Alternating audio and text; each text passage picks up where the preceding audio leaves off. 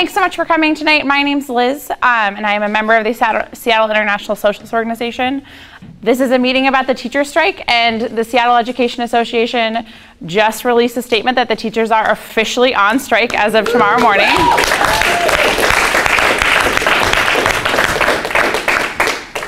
So tonight we've got a couple of teachers and that are going to, this is the whole strike situation has been like by the seat of our pants, loosey-goosey, flowing, and we are just going to keep in that spirit tonight. So we've got a couple of presenters that are going to present on different aspects of the strike. There'll be a bit of time for some question and answer if folks have been reading the news or aren't really sure what's going on in the various proposals that have been shuttled back and forth. But we really want to spend the bulk of tonight being organizers and actually organizing. So we're going to have some time for a community breakout.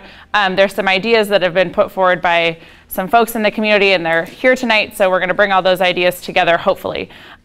So tonight we've got a couple of speakers. Oh, and before I kick it off, Rita Green, who's the education chair from the Seattle NAACP, says hello to everyone, and she's really bummed that she couldn't be here. She's working tonight because she is busy, as I'm sure you can imagine, but she's very excited about this panel and the things that we could potentially get started organizing tonight, and she is committed to being involved in that. So more folks that we can utilize over the next couple of days as we mobilize support for the teachers. So Dan Trocolli is a longtime teacher and activist. He'll be speaking for a few minutes. Folks should know Jesse Hagopian. He's a teacher at Garfield High School, and he was involved in the MAP boycott. And then at the far end is my new friend Ian, and I believe you teach at Sealth, is that what I heard? And he's also the BSU chair, or the BSU advisor, excuse me, for the Black Student Union on campus, or on campus at Sealth. So we'll kick it off with Ian. He's going to give us a brief update about exactly why the teachers are striking, what's in the latest proposal, and we'll give him just a few minutes. You guys will see us wearing mics. There's no amplification. It's because there's two folks that are taping in the back. So we're going to be passing this mic around even though it's not helping you hear at all. Before we get started, could all the shy students please come to the front, please? This is like how we're trying to get everyone involved. Come on. Don't be afraid. The latecomers don't want to go to the front. And now all the quiet, soft speakers, please stand. Now if all the soft speakers. If you can just hold that close to your face. Stand. Just stand? Okay. All right. Good evening, everyone. Welcome. I'm going to clip this on. I just got asked to speak a minute ago, so do the best I can and prepare anything. But I've been talking about this a lot. So we, like Liz told us, we've just been waiting and waiting. We kind of have had this feeling for the past day or so that this is going to happen. But we just got word, and people at Sealth are pretty excited, also a little nervous. We haven't done this before, but we are committed. We had a union meeting last week where we had a unanimous vote in support of this strike. People at Sealth are excited and ready to fight. We just heard that the school board voted to allow for the superintendent to file an injunction against the teachers. So we'll see where that goes. That just happened in Pasco, and the Pasco teachers voted to go forward with the strike. I'm sure that teachers in Seattle will do the same. So why are we striking? Well, that's a big question, and it's based in this bigger context around the attacks on public education, I would argue. There are some specifics to it, and if the district had come with a contract that felt like it was respectful of teachers, then we might not be standing here right now. But teachers in Seattle in particular, and I think across the state, have just reached a point where they're not willing to take it anymore. We've experienced over-testing of our students, disrespect of the profession, having a very little say in the direction of education, and always feeling like we're being told what our job is by people who have not been in the classroom. And I feel like we're done with that. So the specifics are around, so I hear that the district moved on the recess. The SEA had demanded 45 minutes of recess. We got 30 minutes, which is a win, and that's precedent setting, right, for workers, for teachers to be demanding, to be negotiating at the bargaining table on specific demands that have to do with caring for our kids, right? This is not something that is normally bargained for, so that was a real big step forward. We're also bargaining to try to get race and equity teams into all of the schools. The district has its own. The district has its own top-down policy or plan, that's what they call it. There's no details available, but they apparently have some plan where they're going to tell us again how to do what we know how to do. We just need the support and resources to do it. So that is also, I think, precedent setting for Seattle teachers to be demanding that the district deal with the realities of institutionalized racism that we deal with every day in our schools. So we're ready for our fight, and I hope that you guys will give your support. Thank you.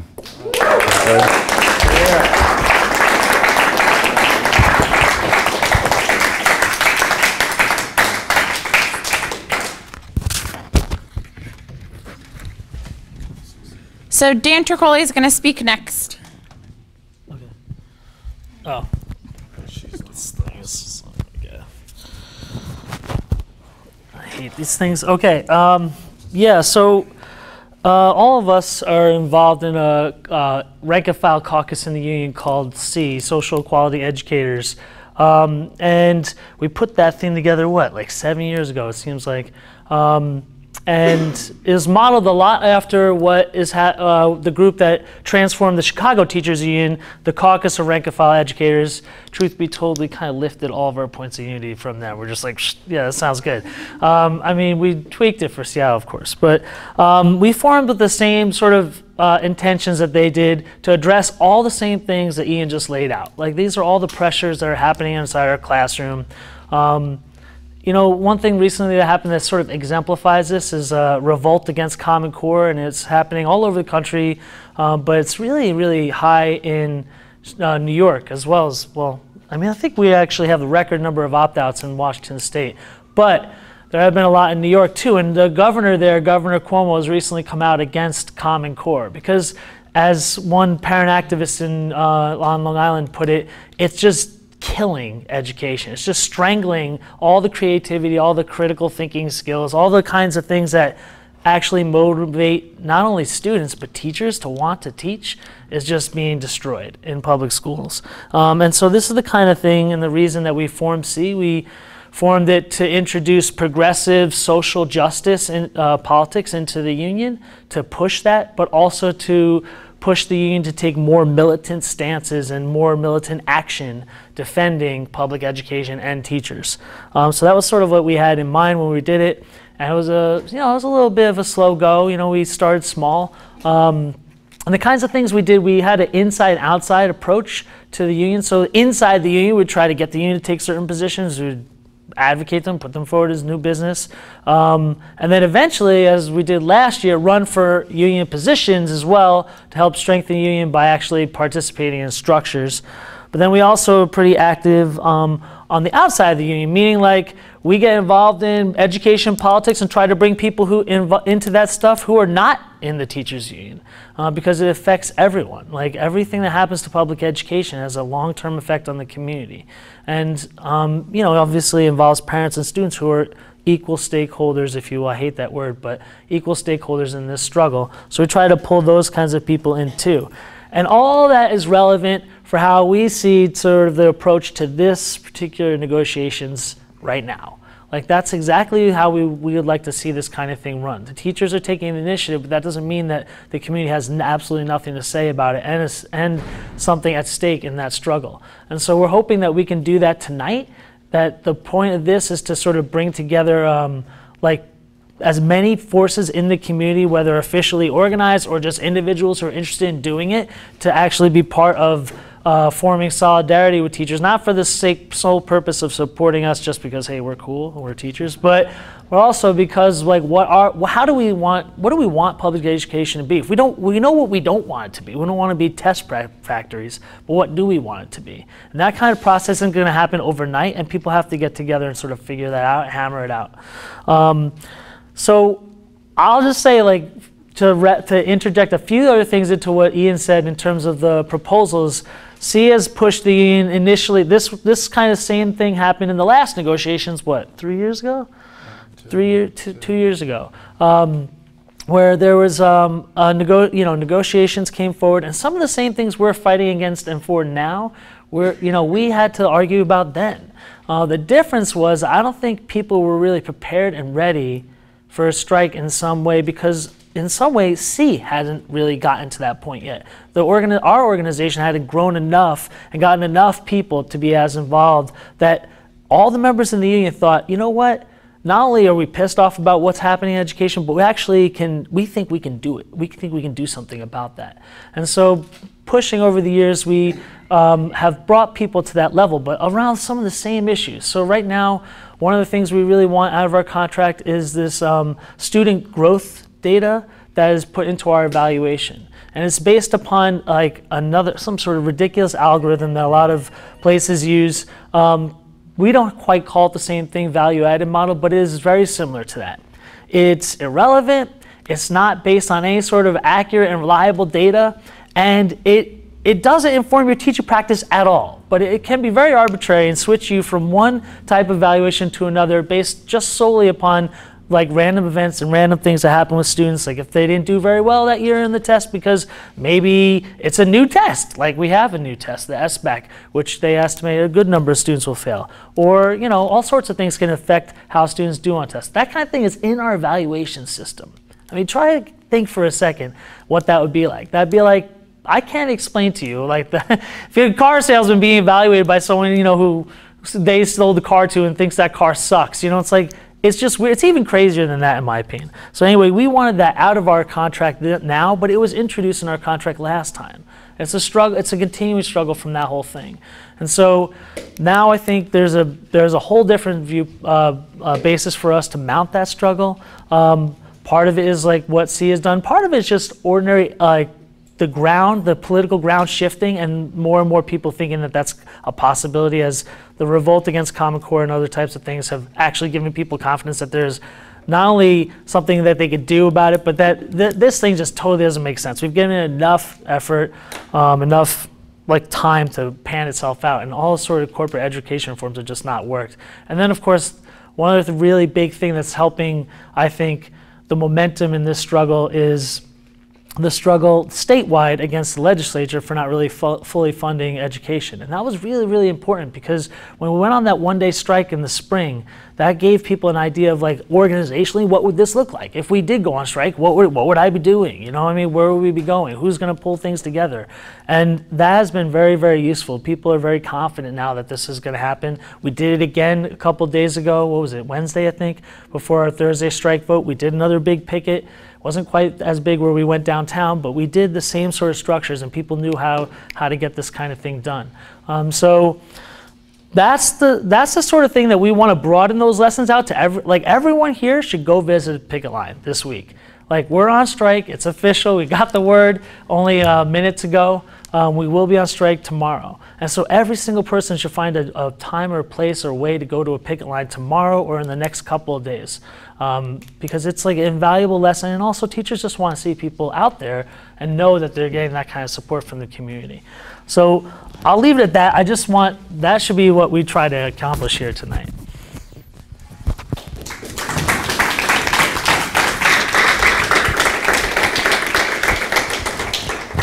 Well, thanks everybody for coming tonight. This is an incredible night in my life. As Dan said, we formed the Social Equality Educators 7 years ago, and we've been building steadily hours and hours of work to try to argue with our colleagues that we don't have to roll over, that we can stand up and fight for our profession, that we can fight for the kids in our community, that we can fight and transform public education to make it something relevant to our students' lives, to make it something that will help our students deal with the problems that they're facing rather than just filling in another bubble to enrich a testing company, right? And the steady work that we have done over the course of those years, to me, really culminated in a general membership meeting we had on Thursday, and it was electric.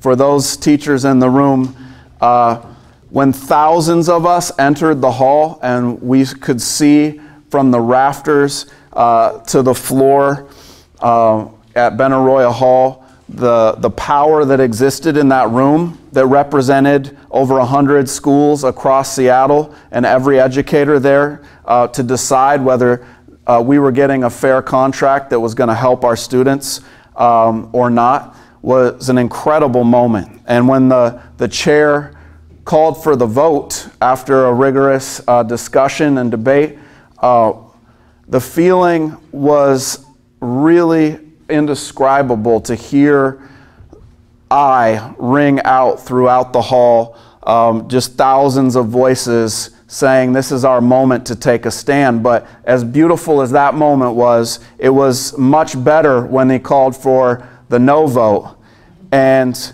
there was absolute silence. And we then erupted knowing that it had just been a unanimous vote. So this isn't a teacher strike that we're entering lightly. This is a unanimous decision of the Seattle Education Association. Every single educator that was at that meeting says that the district has offered us a contract that disrespects educators and that's going to undermine public education and erode the schools for our kids. And every educator said, we're willing to shut the school system down if that's what it takes to get the schools our children deserve.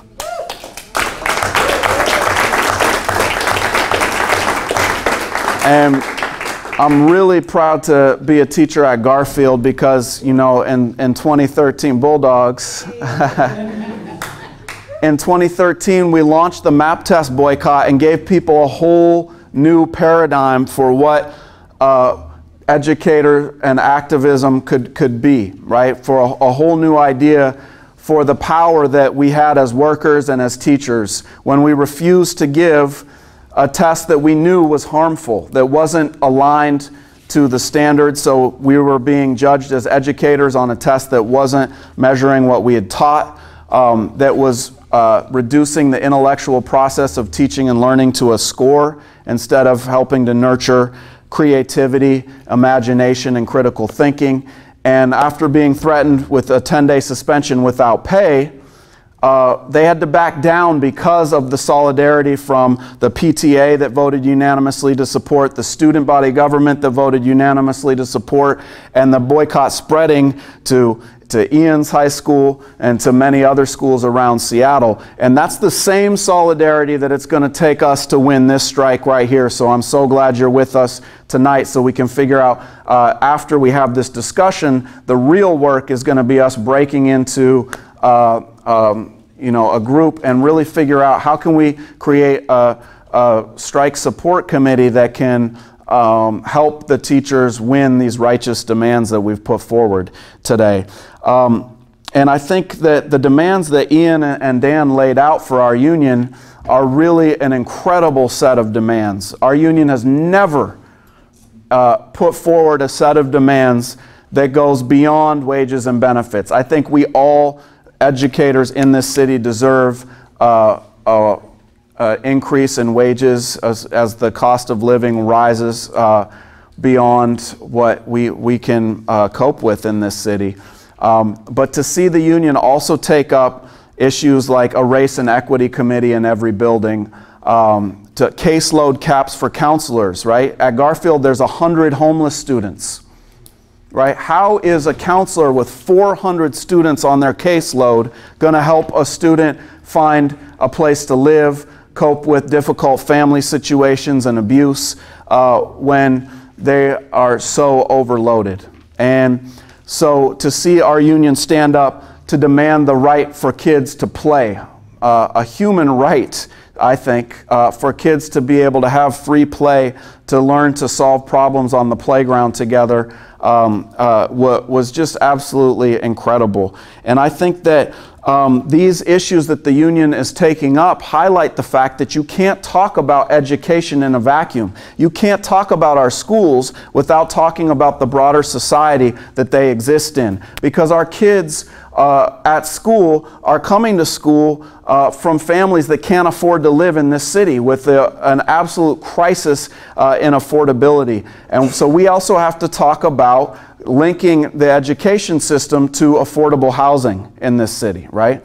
We also, we can't talk about education in this city without talking about healthcare and the fact that our kids are coming to school sick with underfunded healthcare programs in the schools and out of the schools. And so we have to take up the fight for health care for everybody.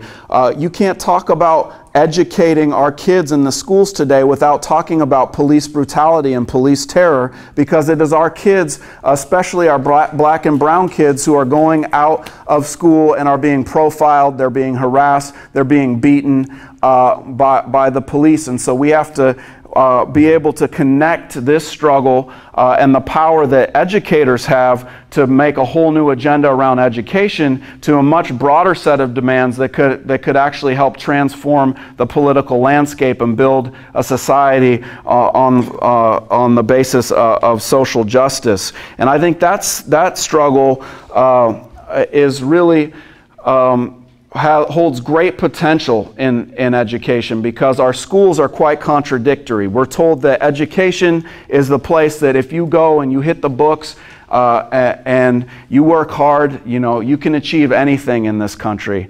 And the reality, though, that I've seen at Garfield is that our past two Black Student Union presidents, two of the most dynamic, incredible leaders that I've seen in my time as an educator, both had to drop out of college because they couldn't afford the skyrocketing prices that it costs in this country. And so that lie is being exposed, that actually our schools are not a place that are the great equalizer, that are allowing everybody to succeed in our society. Our schools are actually a place that are far too often reproducing dramatically unequal society, a society that's organized around profit, right? A capitalist system that believes that our kids should be trained to be low-wage workers in fast food and low-wage industries. And actually, we as educators have to, I think, be in this struggle for the immediate contract demands that we have right now, but I think we need to also link up this struggle with the broader fights in this city, in this country, and really around the world. Right now, educators and teachers in Kenya are on strike, and I'm going on Al Jazeera program on Thursday to do a roundtable forum with educators in Kenya and Pakistan and India and British Columbia, and we're all facing the same struggle. In every one of these places, the corporate education reformers, the testocracy, are trying to reduce our schools to test prep centers. They're trying to privatize our schools, to eliminate public schooling altogether, and actually do privatized charter systems where public funds go to fund schools that are run privately. And I think that we need to link our struggles with those educators around the world that are fighting for a different vision of what our school system could be, a place that actually helps children fulfill their human potential and helps them identify problems and in their community, in their society, in their world, and helps them organize to fight back against those problems. And that's, I think, the potential that this strike holds. And I think when you walk the picket line tomorrow, you're going to talk to a lot of educators whose expectations have been raised and who actually can begin to talk about the power we have to change the debate in education and why it would make sense to link that up with much broader struggles. So I hope that we can take questions now and really understand what's at stake in this fight, and then get out and organize the solidarity and support it's going to take to help teachers win the schools our children deserve. Thank you.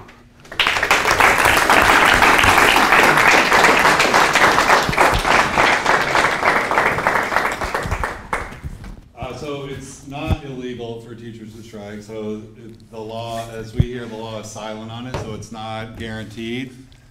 The law doesn't guarantee that teachers have the right to strike. It also doesn't prohibit them from striking. So this injunction is just a scare tactic, right? It's a tactic to try to tell people that they're breaking the law, and people try to get people to listen to a judge. I don't know exactly how the vote went. I did hear that Marty McLaren voted for this motion, which we were disappointed in. I heard it was all aye, except for Peters, who voted nay, and Patu abstained.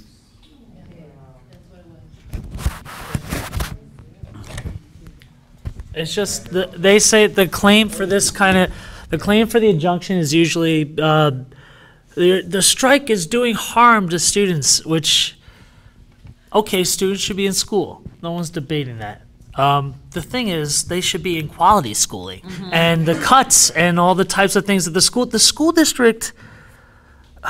If you value the work of teachers, maybe, just maybe, you should throw them more than 2% a year in a pay raise.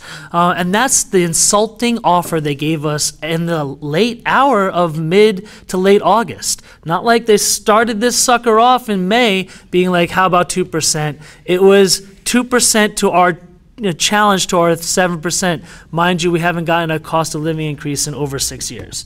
So I'm just saying it belies the whole idea that harm to students is the main concern of the school board when they're trying to force striking educators back to work.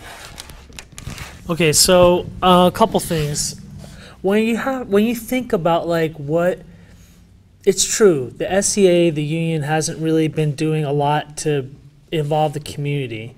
There are some other teacher union locals that have done this very well. Chicago laid it out. They started off with this like in their last big thing, if you remember, they were on strike. This was like 3-4 years ago.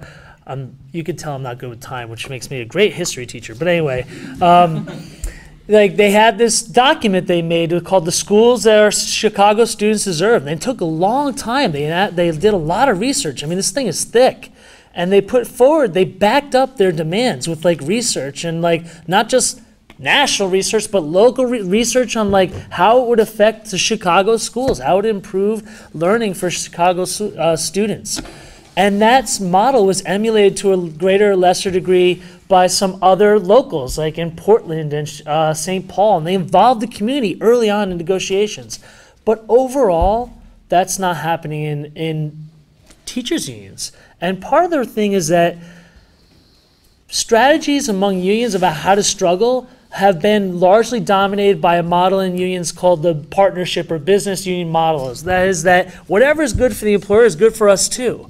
And it's an assumption that like the employer is not trying to screw the employee all the time. And that's the kind of lesson we have to teach people. You know, it's like we have to relearn that lesson. And unfortunately, our union leadership, I'm just saying my union leadership, I'm saying union leadership nationally all over the US has generally still follows this model. And it's a disaster.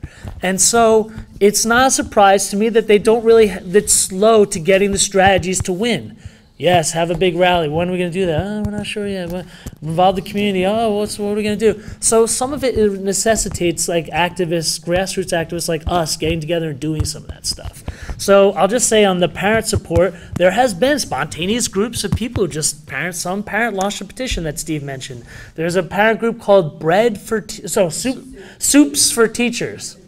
And you could check it out on Facebook, and they've been delivering soup and meals to like the negotiating team for the last like week or so. I mean, this is like great stuff. We want to take that and blow it up, and the union should be helping to do that. And you know, but it's a slow thing. Our union has been on strike for 30 years to the day. 30 years. Like, that is a long time for people to lose that institutional knowledge about how to do this stuff, and we have to rebuild it. So I totally agree with you, and it's, you know, we just have to have a little patience with the union, but also with the community too. We have to work at this. We have to like make patient and consistent arguments with people. Yeah, Leela asked about, are we pro-strike?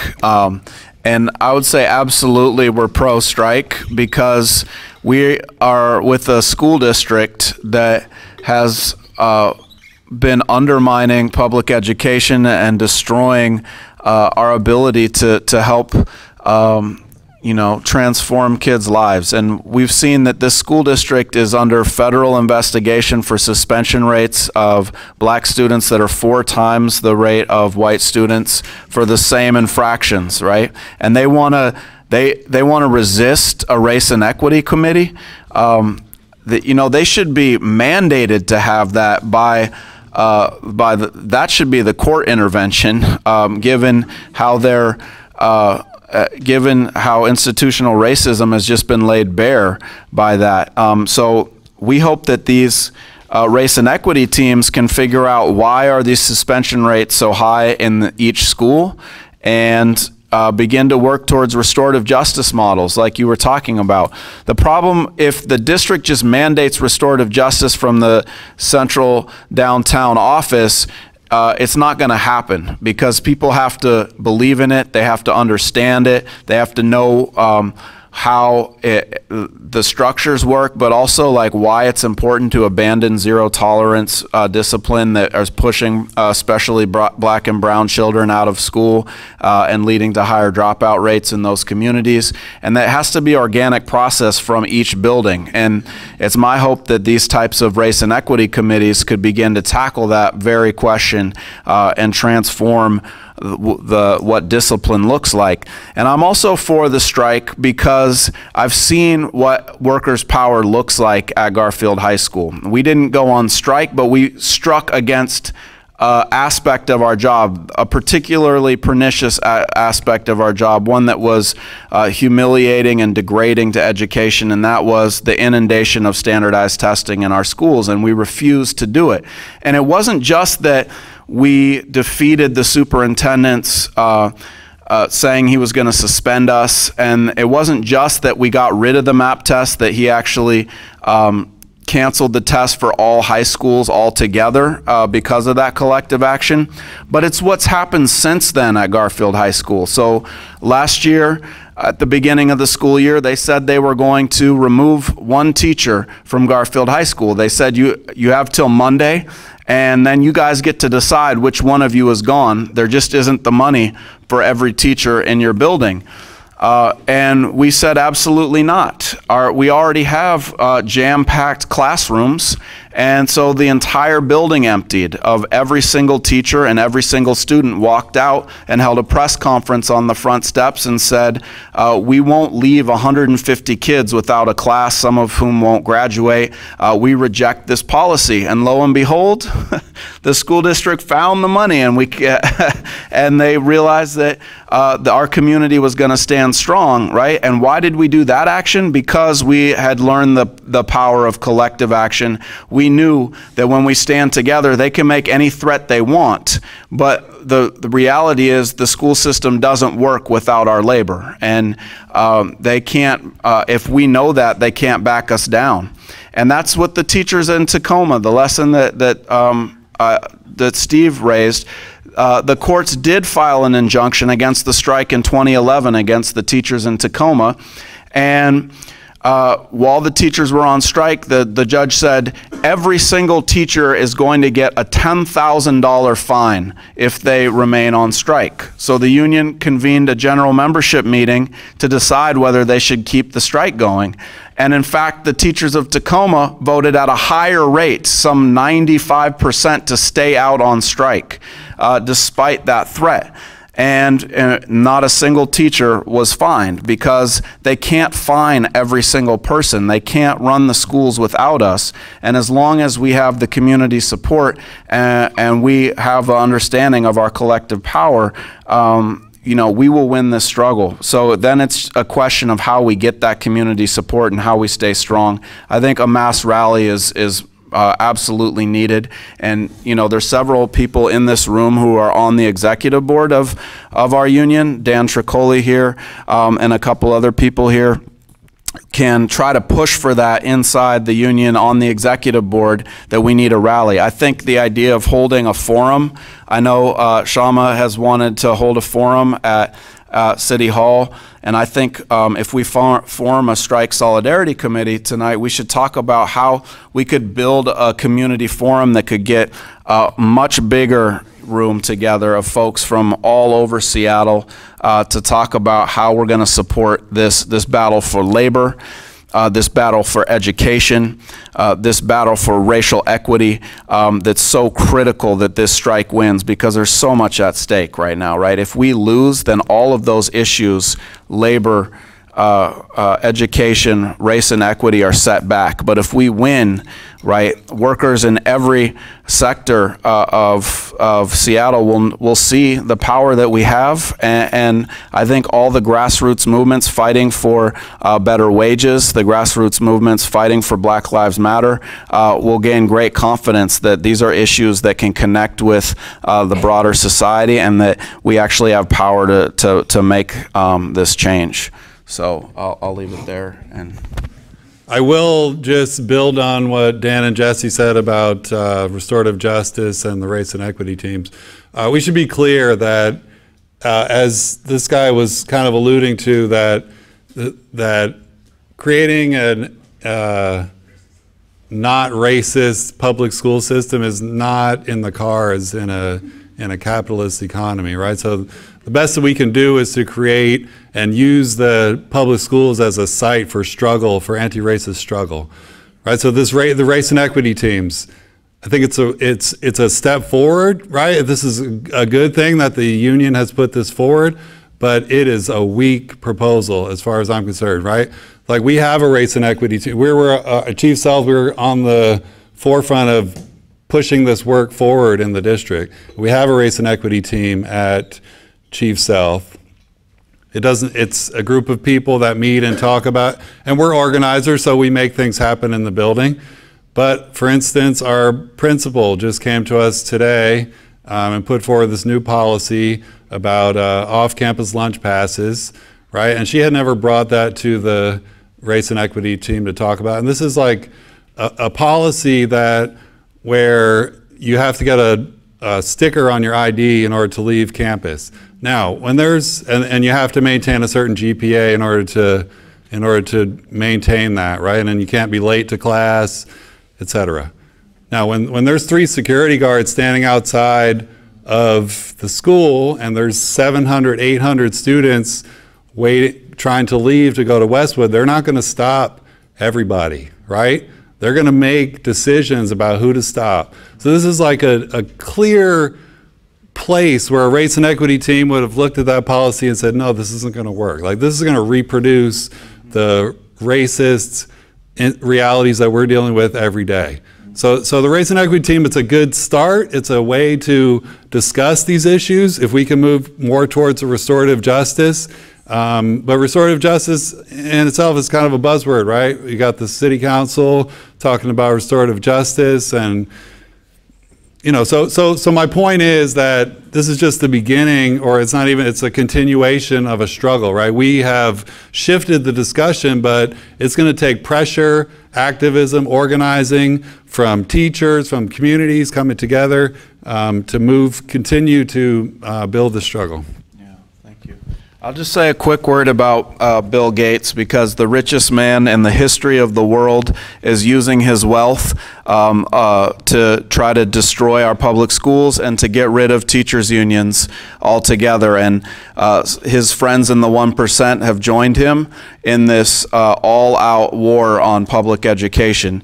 And really, I think, especially since the Great Recession and their plan to restructure the economy based on a really low-wage economy, the schools basically, they see as a way to prepare young people to lower their expectations, to be disciplined and take orders, and not to question. And that's really what the Common Core and high-stakes testing leads people across the country to do. And so this strike is really about reclaiming what the public schools can be, and about defending teachers' unions and unionism altogether. And I think that we can show that the power of solidarity is more powerful than all the billions of dollars that he has in the bank. And so I hope that we